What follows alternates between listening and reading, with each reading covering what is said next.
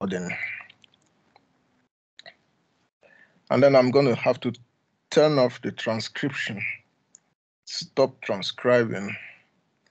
And I guess the next step is to find out if I am audible enough. So are you guys hearing what I'm saying?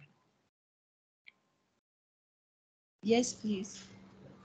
Okay, good. All right. So at this point, I'm going to have to share my screen.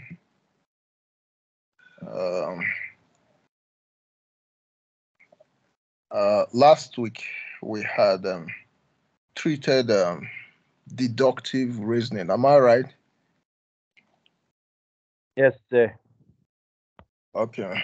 So having gone through deductive reasoning, it puts us in a very good shape to know what inductive reasoning is all about.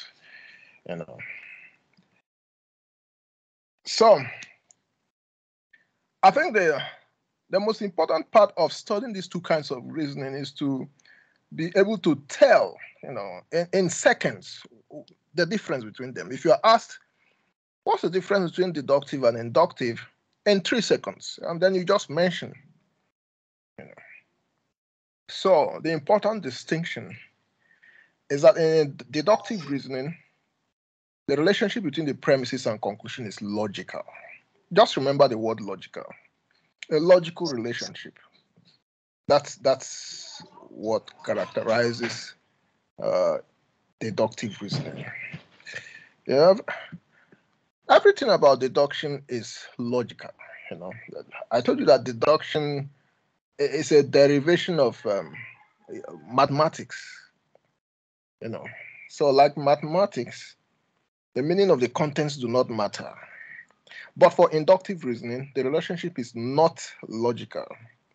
Not logical. It is possible to affirm all the premises and deny the conclusion without contradiction. So I think from our example last week, we saw that 95% of men are honest. Peter is a man, so Peter is honest. And we were saying that Peter is honest is not the only conclusion. If you say Peter is not honest, you are still correct because you said 95% of men are honest. Peter could be among the 95% that are honest. He could also be among the 5% that are not honest. So whether you say whether your conclusion is Peter is honest or Peter is not honest, you are still correct. You see? So that is why we say that for inductive reasoning, the relationship between the premises and conclusion is not logical. It is not mathematical the way you see in deductive reasoning. So it is possible to affirm all the premises and deny the conclusion without contradiction, because the premises are capable of producing more than one conclusion. So in that case, you need to look at the meanings of contents and then use your common sense. So with regard to the last instruction, you need to look at the meanings of contents and then you use common sense. The point is that, having known that the relationship in an inductive argument is not a logical one, the best way to accept the conclusion is to just use your common sense. If you think that what a particular conclusion is more likely to be correct, then you are free to take it. In our case, if you feel that Peter is honest, is a better conclusion, then you are free to take it. So that's why we say that for inductive reasoning, in the absence of mathematics, you just use your common sense. All right. Inductive arguments. So for inductive arguments, the premises provide reason for believing in the likelihood of the conclusion. The premises give you reason to believe in the likelihood of the conclusion. So likelihood, but the premises do not guarantee the conclusion. So whereas in deductive argument, the premises guarantees the conclusion, for inductive arguments, they don't guarantee the conclusion. They just support the likelihood of the conclusion. So when you're dealing with inductive arguments, you are just dealing with terms like likelihood. Okay, look at the third sentence. Inductive arguments are probability arguments. Inductive arguments are probability arguments. Because inductive arguments do not depend on rules, they are harder to evaluate. Because inductive arguments do not depend on rules, they are harder to evaluate. So, because inductive arguments do not have the mathematical certainty, it is harder to use them. It is easier to use something that is accurate, and it is more difficult to use something that is not accurate. That's the point. And they are harder to evaluate. It will take more time for you to decide a conclusion for yourself, because a conclusion is not decided. So my own personal definition is that inductive arguments are arguments that are saddled with more than one possible conclusion, because the premises support but do not guarantee the stated conclusion. You see? So it's like a man who married more than one wife, a polygamist. Inductive arguments are like polygamists. They don't have just one wife, they have several wives. And so it becomes difficult to know which of the wives, should represent them on a particular occasion. That's what it looks like. Now, we want to go into the technicality of inductive arguments. And in order to do that, we need to clarify certain concepts or certain terms. First of all, you have the difference between verifiable and confirmable statements. Verifiable and confirmable statements. Verifiable statements are statements we can directly test or verify. Usually they are factual or empirical statements. Example, Kofi lost strength with age. Kofi lost strength with age. It's a verifiable statement. If you say Kofi lost strength with age and you want to find out, you want to verify that, then you can look at Kofi, get a measurement of his strength. And then if there were statistics about his strength about 10 years ago, you get that as well. And then you compare. And if you notice that his strength has reduced, then you have verified the statement. So Kofi lost strength with age is a verifiable statement. On the other hand, we have confirmable statements. Statements that we cannot test or verify directly, except through verifiable statements. So we cannot test or verify confirmable statements. We can only use verifiable statements to analyze confirmable statements. Example, all men lose strength with age. When you say all men lose strength with age, you can't verify that because you don't have access to all men. No man can ever have access to all men, because there are too many men that have not been born yet. You needed to account for all the births that are ahead or in the future. In order to do that, only God, can do such a thing. So all men lose strength with age is a confirmable statement. It's not a verifiable statement. But what we'll say is that verifiable statements can help us to analyze or to confirm confirmable statements. So, for instance, you can combine them and see. You have premises that are verifiable statements, and then you have a conclusion that's a confirmable statement. So for premises, you have Kofi lost strength with age, Peter lost strength with age, Michael lost strength with age.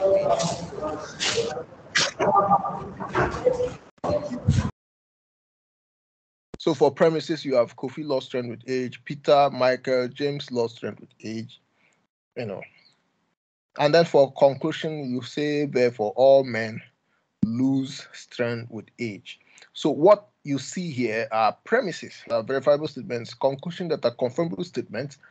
The premises are helping you to decide whether you want to accept the confirmable statement, On the basis of the premises, you are asking yourself, you are telling yourself that, that the confirmable statements could be true, even though it is not guaranteed, but it has a high likelihood of being true,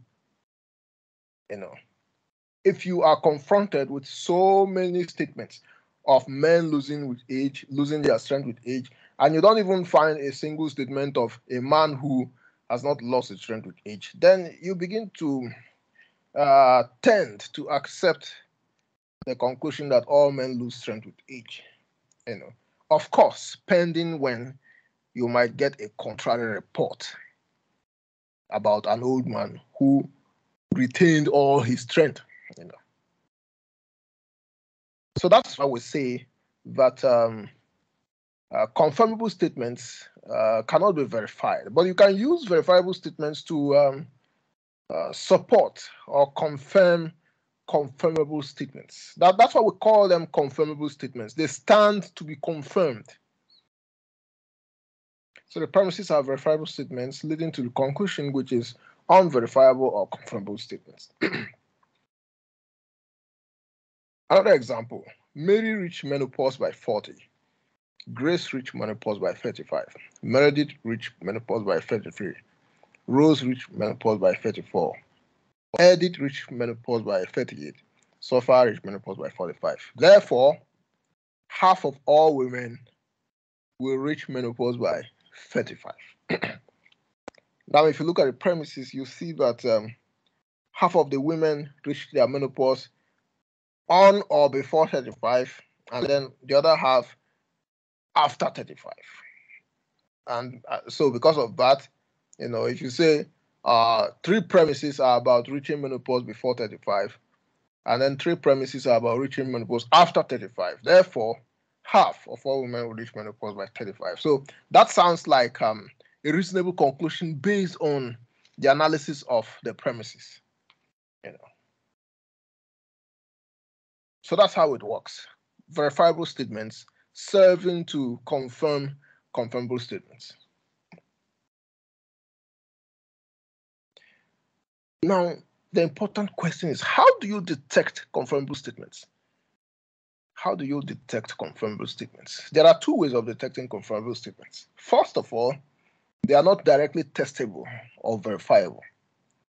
All you need to do to confirm that this is a confirmable statement is to ask yourself, is this statement verifiable?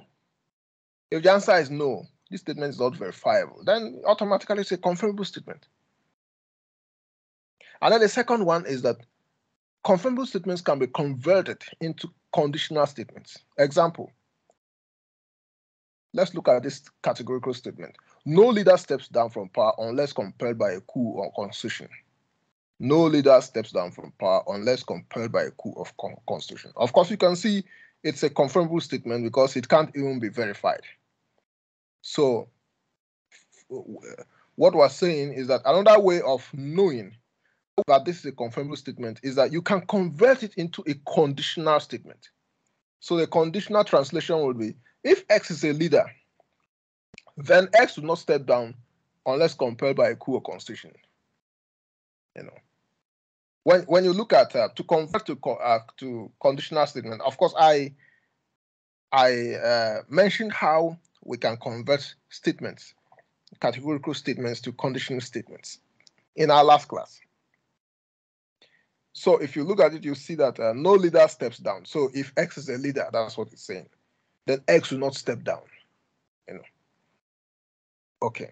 And then to help, it is impossible to convert directly testable statements. So it is impossible to convert verifiable statements into conditional statements. A statement that is directly verifiable or testable cannot be converted into a conditional statement or version. Example, okay, just get any verifiable statement. Kofi lost strength with age. Can you convert it to a conditional statement? Would you say if a man is called Kofi, then such a man lost strength with age? How does that look like? That would mean that all men called Kofi have lost strength with age, and there are no strong young men called Kofi. So you can't say if a man is called Kofi, then such a man lost strength with age. I mean, if you see a small boy, a 3-year-old boy called Kofi, will you say he has lost strength with age? He's a kid. He's not yet old. So that shows you that you can't even convert verifiable statements into conditional statements. It's only confirmable statements that you can convert to conditional statements. And that also tells you when you are dealing with deductive arguments, we were saying that when we were analyzing deductive arguments, there's something we call a major premise. And in our last class, we were saying that it is only a major premise that you can convert into a conditional statement. You can remember that. If you like, you can go and watch the video again. We were saying in our last class that it's only a major premise that you can convert into a conditional statement. And and then the first part of the conditional statement is called the antecedent. The second one is called the consequent. So that was what we were saying in our last class. If you look at that major premise in the deductive argument, you see that that major premise is a confirmable statement. It is only the other premise that is a verifiable statement. So if you like, you can go back to that class and see it. So even when you are dealing with deductive arguments, one premise is a confirmable statement. The other premise is a verifiable statement. When you say all men are mortal, that's confirmable. Kofi is a man, that is verifiable.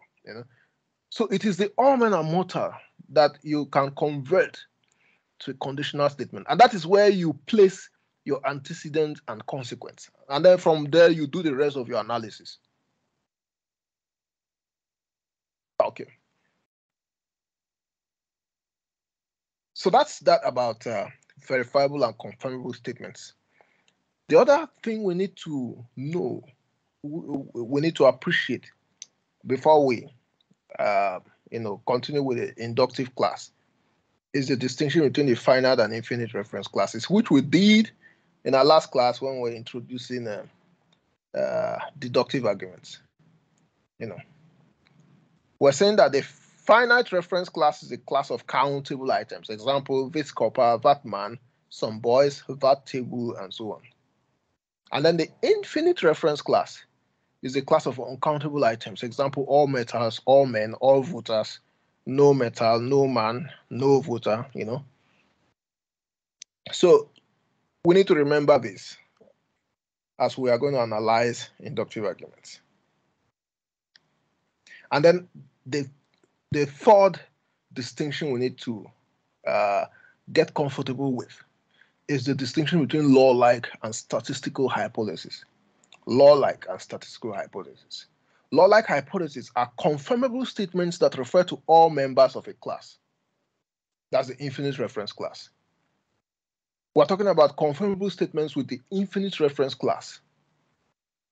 Example, all metals expand when heated. That's a confirmable statement with an infinite reference class. A confirmable statement that is a universal statement.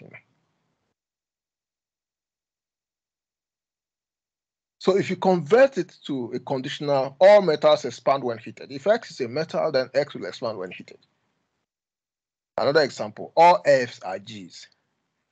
Each F is a G. No Fs are Gs. So all Fs are not Gs. So law-like hypotheses are confirmable statements that refer to all members or no members of a class. So that's law-like. What makes it law-like is that it is either referring to all or it's referring to none. There's no midway. If there's anything it is saying it about all items. It is not saying it about some or a few. It is saying it about all, or it is denying it of all. That's why it is law-like. So that any item at all in that reference class, enjoys or suffers from the analysis.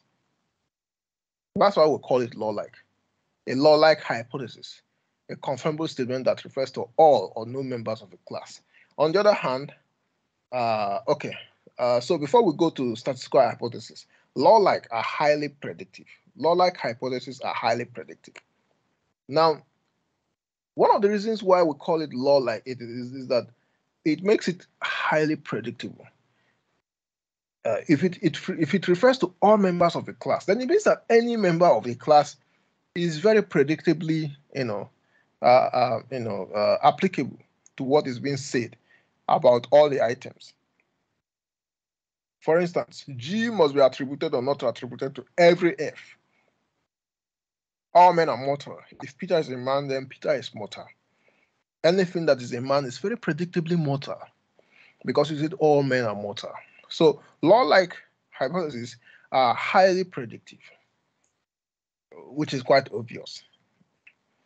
But statistical hypotheses are which are confirmable statements referring to some percentage, less than 100%, and more than 0%. Example: 90% of those who ate the food fell sick.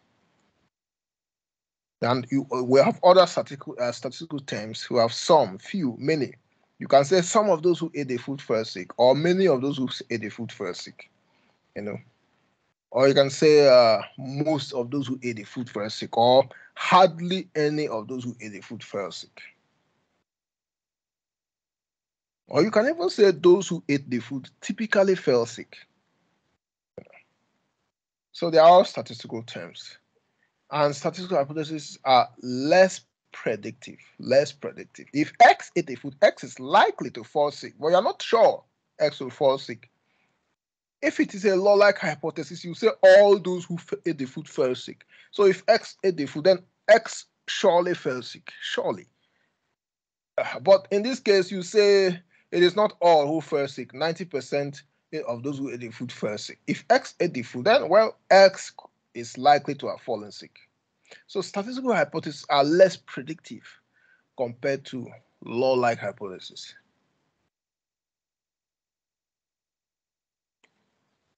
Then we have confirmation versus proof, and this is where we find the crux of the matter between inductive and deductive arguments. Inductive arguments are aimed at confirmation. They try to confirm the conclusion, but as you have seen, they can't prove the conclusion. They can't guarantee the conclusion.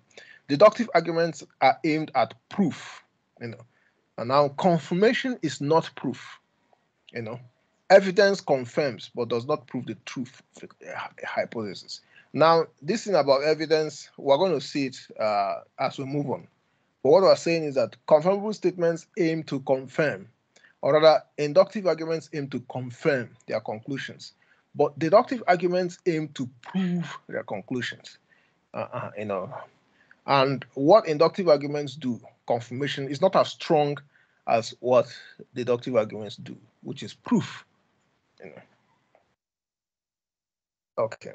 And then evidence confirms but does not prove the truth of a hypothesis. So evidence can confirm something but doesn't prove it. Let us see the limitation of evidence. But we're going to see it very soon. Now, two major ways to detect inductive arguments. So this is a prime question. How do you detect inductive arguments? We need to answer that question before we move on. Number one, it is capable of more than one conclusion. When you see an argument is capable of more than one conclusion, then that's how to know it's an inductive argument. 90% of those who ate the food fell sick. Amma ate the food, Amma fell sick. Or Amma did not fall sick. The two conclusions are correct, but they are opposites. Because Amma could be among the 90% who fell sick, or she could be among the 90% who ate the food but didn't fall sick. Okay. Now, the second way of detecting inductive arguments is that inductive arguments are extrapolations. An extrapolation is an activity that smuggles in information into the conclusion that is absent in any of the premises. An extrapolation is an activity that smuggles information into the conclusion that is absent in any of the premises. All inductive conclusions contain information that is not accounted in the premises. Let's see how it is. This is the technicality. Now, a known thing A, and basically this is how induction works. A known thing A has certain properties such as X, Y, and Z. Another thing B that is not in the premises has the same properties X, Y, and Z. So both A and B have X, Y, and Z. Now, A also has an additional property Q. And then you say that on the basis of the above three premises, the argument concludes, or in reality extrapolates, that B also has the additional property Q. So the idea of induction is that if B is like A in some respects, then B may also be like A in some other respects. That's what inductive argument does. And that's why inductive arguments don't guarantee their conclusions. They are just like guesswork. You say A has three properties, B has the same three properties like A, and then tomorrow when you see that A has a fresh property or another property, then you begin to conclude because of your past analysis that A and B has three properties. You say, oh, if A also has this one, then B could also have it. That's an inductive argument. But you don't have a guarantee that that is true. Now, that fresh property that you are saying that B has because A has it, that property is smuggled into the conclusion without being in any of the premises because that property was not there. It is only three properties that are in the premises, and then a fresh property comes in. But let's see how it works. We'll get to it. Directions of extrapolation. Now, extrapolation, you can extrapolate in different directions. First of all, you have part-whole extrapolations, attributing something to a whole that constitutes a part or parts. Now, we have two kinds of part-whole extrapolations. You have generalizations, and then you have statistical syllogisms. Now, for generalization, you have Peter is strong, James is strong, therefore all men are strong. That's a generalization. You conclude that all men are strong on the basis of two premises, that two men are strong. That's a generalization. And then you have statistical syllogisms. Most, or maybe 90% of Canadian university students drink alcohol. Caroline is a university student, therefore Caroline drinks alcohol. So that's a statistical syllogism. And that's the example we've been using of inductive arguments. So that's also a part-whole extrapolations, extrapolating from a whole to a part. The other one is extrapolating from a part to a whole. Then we have analogies, arguing that something possesses the same thing as another because they both possess some other properties. Example, the structural adjustment program was good for Cameroon, which is a third world country.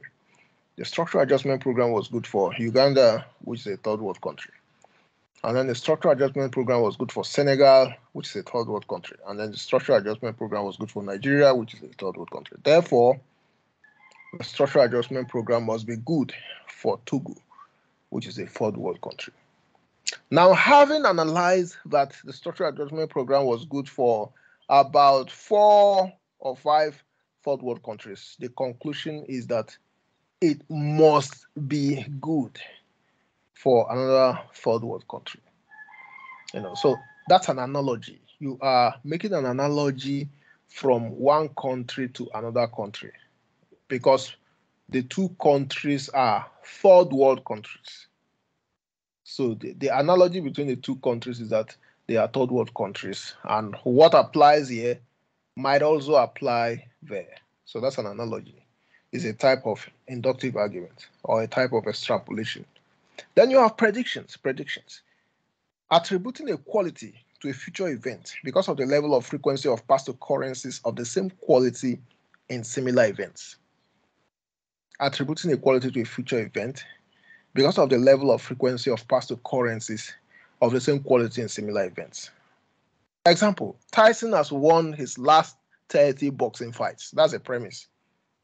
Tyson has won his last 30 boxing fights. Conclusion, Tyson will win his next boxing fight. So attributing something to Tyson in future because it has been applied to Tyson in the past, that's a prediction. So that it's also a type of inductive argument, a type of extrapolation. But you can see that there's no guarantee. Because someone could have made this prediction before Tyson's first loss. And then Tyson went ahead to lose the fight. See. So it's never really guaranteed. Okay. So now when you look at predictions, you look at analogies, you look at statistical syllogisms, you look at generalizations, ask yourself, what is in the conclusion that is not in any of the premises? Let's begin with generalization. Peter is strong, James is strong, therefore all men are strong. There is something in the conclusion that is absent in the premises. What could it be? Anyone with any idea?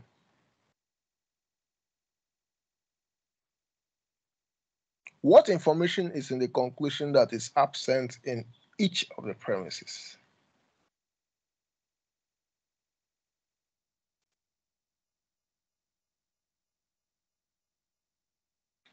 So you see that the conclusion contains the information all men, but the premises are talking about particular men. And remember that all men is an infinite reference class. And Peter is a finite reference class. James is a finite reference class. So the premises all have finite reference classes. Then a conclusion is an infinite reference class. So you are concluding premises of finite reference class with a conclusion of infinite reference class. So the infinite reference class is strange to the argument. It is not accounted in the premises. There doesn't seem to be a basis for the infinite reference class, all men, in the conclusion. So you can say that it was smuggled into the conclusion without being accounted in any of the premises. Then look at statistical syllogisms. Most Canadian university students drink alcohol. Caroline is a Canadian university student, so Caroline drinks alcohol. Now, what is in the conclusion that is not in the premises?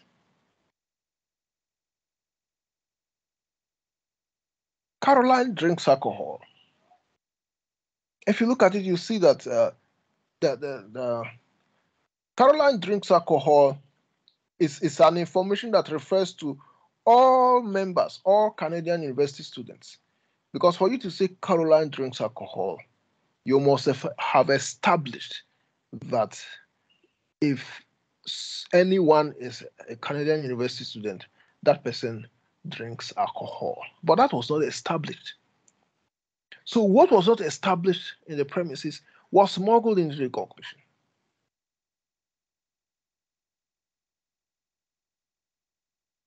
And look at analogies. Look at the analogies. You have about 4 or 5 third world countries, you know, doing well with a structural adjustment program. And then the conclusion is that another country, which is a third world country, will do well. You know, what is in that conclusion that is not in any of the premises?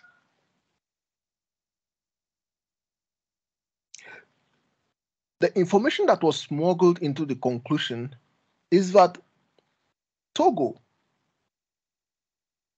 will do well, because Togo doing well is not mentioned in any of the premises. The premises do not establish that Togo is doing well. So for the conclusion to say that Togo must do well is a bit unsupported. It is not guaranteed. So you can say that at best the conclusion is a guess, or you can say the conclusion is guesswork.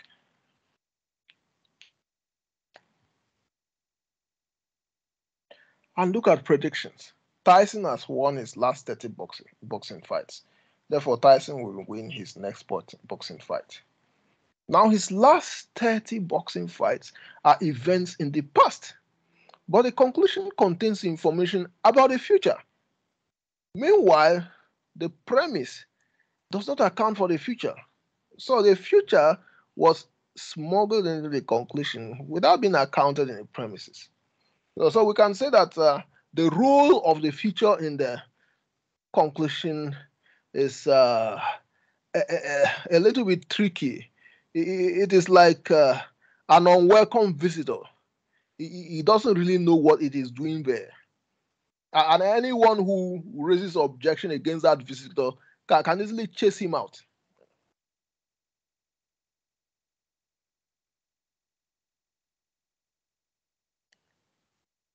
Okay, so that's why we say that when you look at inductive arguments carefully, you must find an information that has been smuggled into the conclusion without being accounted for by the premises, either individually as premises or collectively as premises.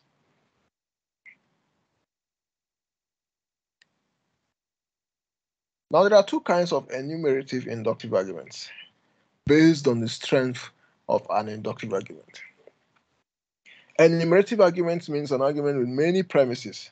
Enumerating the premises like a list. The first kind of argument is the ones with law-like hypothesis as conclusion. Example, you look at this conclusion, it is a law-like hypothesis as conclusion. All metals expand when heated. That's a law-like hypothesis. So it is serving as a conclusion in this argument. So this is an argument that uses a law-like hypothesis as conclusions. If the conclusion were 90% of metals expand when heated, then that would be a statistical hypothesis serving as conclusion. Now let's deal with this example. Gold expanded when heated. Silver expanded when heated. Bronze expanded when heated. Copper expanded when heated. Aluminium, platinum, brass, lead, iron, zinc, all of them, each of them expanded when heated. So you have 10 premises, about 10 metals that expanded when heated. And then you even have a summary premise summarizing that all 10 metals that have been tested so far expanded when heated. Then you have the conclusion that says all metals, all, expand when heated. Now, if you look at it very well, you see that there's a difference, or rather, there's some sort of disagreement between the conclusion and all the premises. Now, if you check premises 1 to 10, they are all particular statements. All of them are particular statements. And even the summary premise is a particular statement. All the metals tested, the 10 metals tested, expanded so far, is a particular statement. Then the conclusion just goes ahead with a general statement. All metals expand when heated. So first of all, the premises have not tested all metals. If at all it is possible to test all metals, because there are some metals that are in the ground that are yet to be discovered. So it is probably not possible to test all metals. But then the conclusion says all metals expand when heated. So there is a jump, an unexplained jump from particular statements to a general conclusion. So that's one big problem with inductive arguments with law-like hypotheses as conclusions. The conclusions are usually quite difficult to establish. So premises 1 to 10 are verifiable and particular statements. The summary premise is a summation of all the verifiable premises, but the conclusion is a confirmable and a general statement. So the argument is strictly invalid because it involves jumping from verifiable to confirmable statements. And that's the reason why confirmation is not proof and inductive arguments are not valid.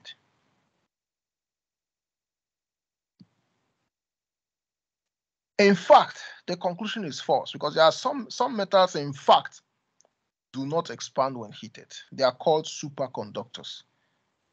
Such metals do not absorb heat, therefore they don't expand. So the conclusion is in fact false and all the premises are true. And that's why we say that it is possible to deny the conclusion with all true premises, or affirm premises and deny conclusion without contradiction. And that's applicable to all the types of extrapolation, path hole, analogies, predictions.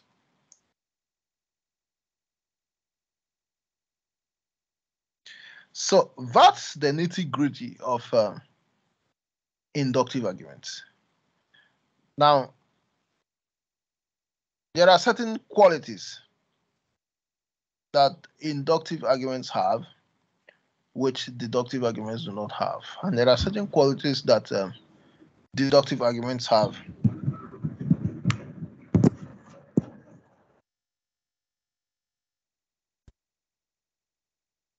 So there are certain qualities that deductive arguments have, which inductive arguments do not have.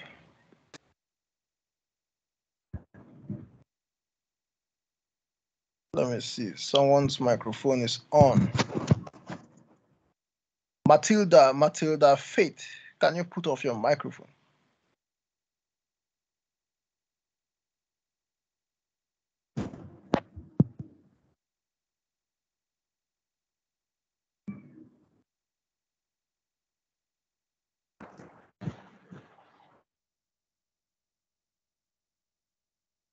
Okay, that's fine. So now, let's take a look at differences, different qualities of deductive and inductive. There are certain qualities that inductive arguments have, which deductive don't have. There are certain qualities deductive have, inductives don't have. You know, and then the advantage of deductive argument is the disadvantage of inductive argument, and then the advantage of inductive argument is the disadvantage of deductive argument. So let's begin with accuracy versus providing information.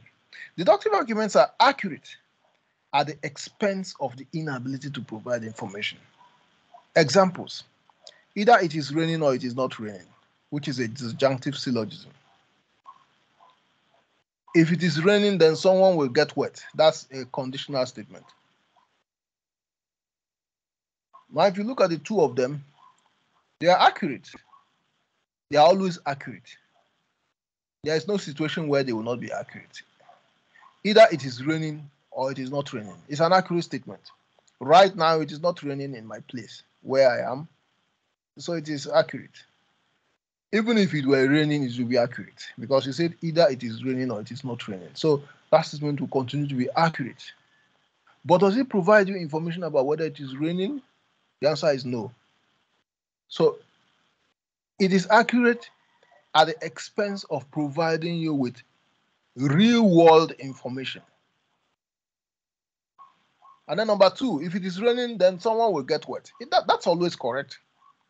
If it rains, someone will get wet because someone will be caught off guard. There will always be people outside when it's raining. Not everyone would run for cover before the drops begin to come down. So statement number two is always correct and will never be incorrect. But does it tell you whether it is raining? It doesn't. So it is accurate at the expense of providing you with information about the real world.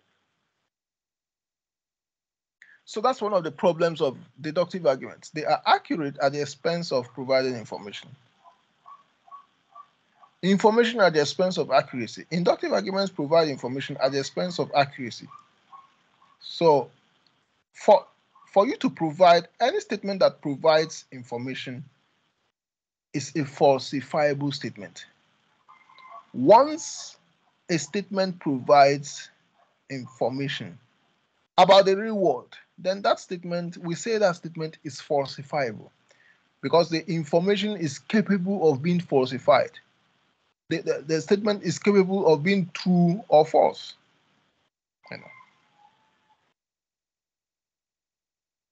Example, it is raining right now. That's a falsifiable statement because it is providing information about raining. It is saying that it is raining right now. That's a real world information or an information about the real world. And then if I check, it is not raining where I am. So it is false. So it is falsifiable.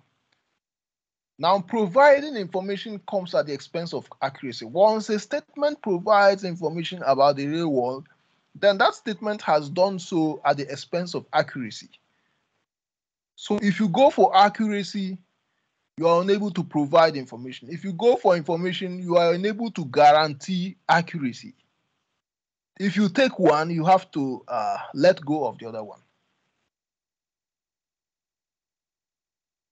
So deductive arguments provide information at the expense of deductive arguments are accurate at the expense of providing information.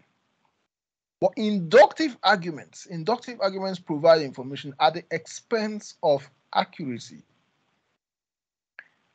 And the information that inductive arguments normally provide are the ones that were smuggled into their conclusions without being accounted for in any of the premises.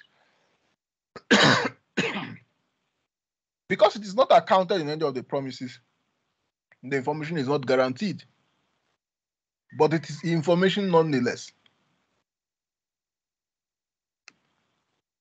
Falsifiability and science. Any valuable empirical information must be falsifiable.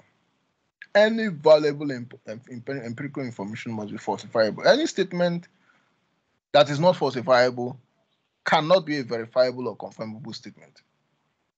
Any statement that is not falsifiable cannot be a verifiable or confirmable statement. Any statement that is absolutely true has no empirical content. A statement cannot be absolutely true and it has empirical content.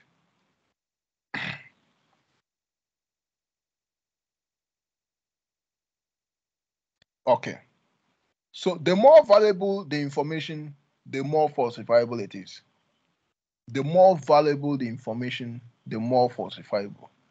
The empirical statement, it rains every third Friday of the month, is more valuable information than it rained just now. Now, compare these two empirical statements. It rained just now, and it rains every third Friday of the month. Which information is more valuable? It rained just now is valuable, yes. We can use that information to do something. But it is more valuable to know that it rains every third Friday of the month. You can do a lot of things with that. If you know that it rains every third Friday of the month, then you arrange all your activities so that the rain will not affect you every third Friday of the month. So that means that you can achieve more with that statement than you will achieve with the statement it rained just now. So the statement it rained every third Friday of the month is more valuable information, empirical information, compared to the statement it rained just now.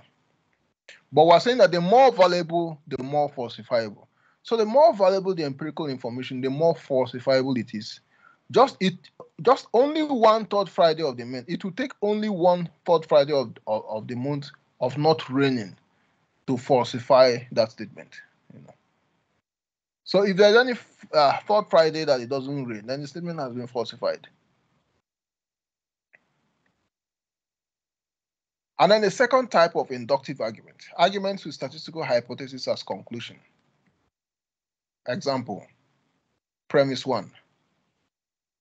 Before we talk about the premises, look at the conclusion and then you can see that it's a statistical hypothesis. Polio vaccination has 80% potential of preventing polio. 80%. So that's a statistical hypothesis. Okay, so let's look at the premises. Premise one, Michael was vaccinated for polio and never suffered polio. Then 2, Gilbert was vaccinated for polio and suffered polio. Mary was vaccinated for polio and never suffered polio. Stanley was vaccinated for polio and never suffered it. James was vaccinated for polio and never suffered it. Bob was vaccinated and suffered it. Jill was vaccinated and never suffered it. Samuel was vaccinated and never suffered it. John was vaccinated and never suffered. Carol was vaccinated and never suffered. So the summary premise is that 8 out of 10 people who were vaccinated for polio did not suffer polio. So 2 persons suffered, 8 did not suffer. So the conclusion is that polio vaccination has 80% potential of preventing polio. So this is an argument with a statistical hypothesis as conclusion. And you can see that this is a better argument, or it is a more modest argument, or let's say it is a more prudent argument compared to arguments with law-like hypothesis as conclusion. If you say that 10 metals is not expand, and then on the basis of that, you say that all metals do not expand when heated, uh, you wouldn't be proud of that argument because you know you can't always defend it. But this one, you have 10 people vaccinated for polio, and 8 of them never suffered it again. And then your conclusion is that polio vaccination has 80% chances of success. You can see that you'll be more proud of this argument compared to the argument with the law-like hypothesis as conclusion.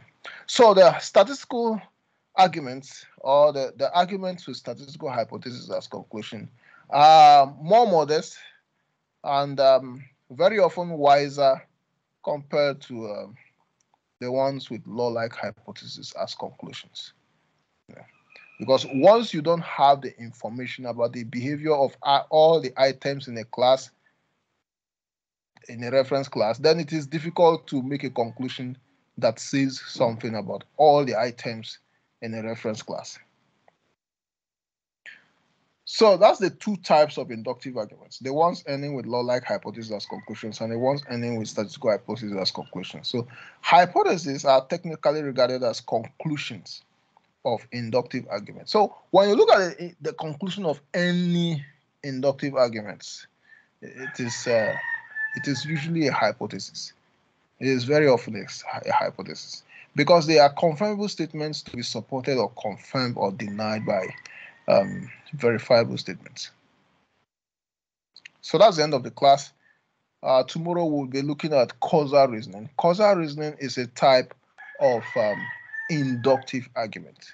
Causal reasoning is a type of inductive argument that argues from causes to effects. What caused what? What is the effect of what? So that's tomorrow by 2 p.m. But right now, let's see if there are any questions to be asked. If any of you have questions, he or she can raise up his or her hand, ask it, and then we'll tackle it and then end the class so that I will upload the recorded session or the video to your platforms for you to watch. So any questions so far?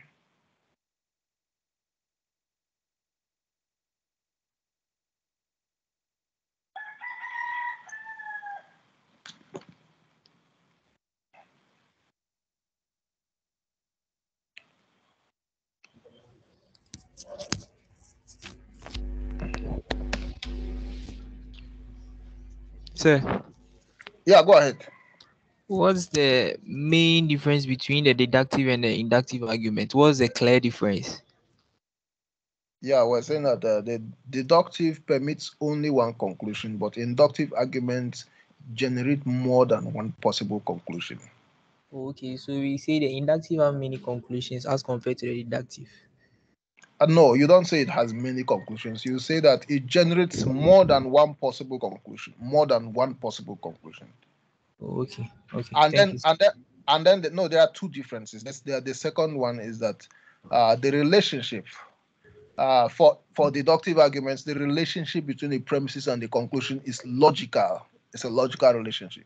But for inductive argument, the relationship between the premises and the conclusion is not logical. Okay. Yes, and I think that as far as the course is concerned, it is the second one that we're going to provide, because when you look at the textbook, that you have that has been given to you for the course, the main difference is the logical nature of the premises and the conclusions in both arguments. The textbook tells you that the relationship between premises and conclusion is logical for deductive argument, but it is not logical for inductive argument. So that's the one you are going to give back to them if they are assessing you, because that is the one in the textbook. But this other one is the one I'm bringing to the course because it makes it very clear to you how to distinguish both. So you can provide both of them if you have the opportunity. Okay, sir. Thank you. All right.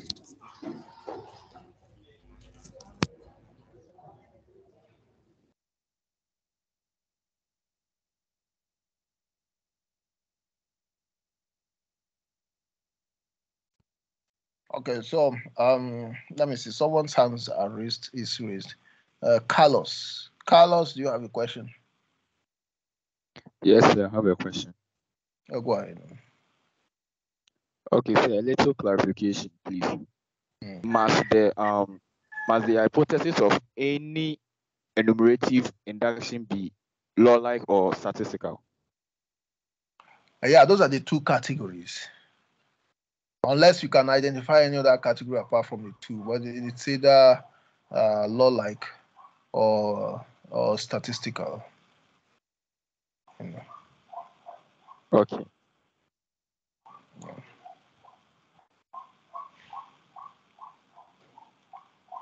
So that's the two categories. Some the inductive arguments can actually end with what do you call it? Some inductive arguments can actually end with a verifiable statement as conclusion. You know, but that's outside the two categories. The two categories are categories of confirmable statements when they are conclusions. But it doesn't mean that the confirmable statements are always the conclusions of inductive arguments. Sometimes a verifiable statement could be a conclusion. Like Caroline drinks alcohol is a verifiable statement. You know. But we're saying that when a confirmable statement is a conclusion, it is either law-like or statistical. And the reason for distinguishing it like that is to know how to handle it.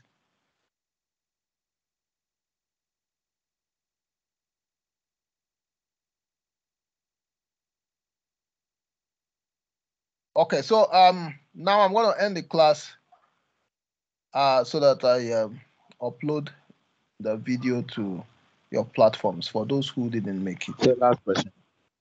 Okay, go ahead. Is it tangible to say that all deductive reasonings or arguments are well defined, whilst in terms of their conclusions and premises, whilst the inductive ones are essentially contestable? Yeah, the inductive arguments are essentially contestable because they give you more than one possible conclusion. So you can say they are essentially contestable. Oh, okay. Okay. Yes. All right. So only 40 people. Is it 40? Yeah, only 40 people attended this class. So that tells me that majority didn't come to this class. So I'm quickly gonna upload it to the platform for all those who didn't attend the class, and that's a very large number, to begin to watch.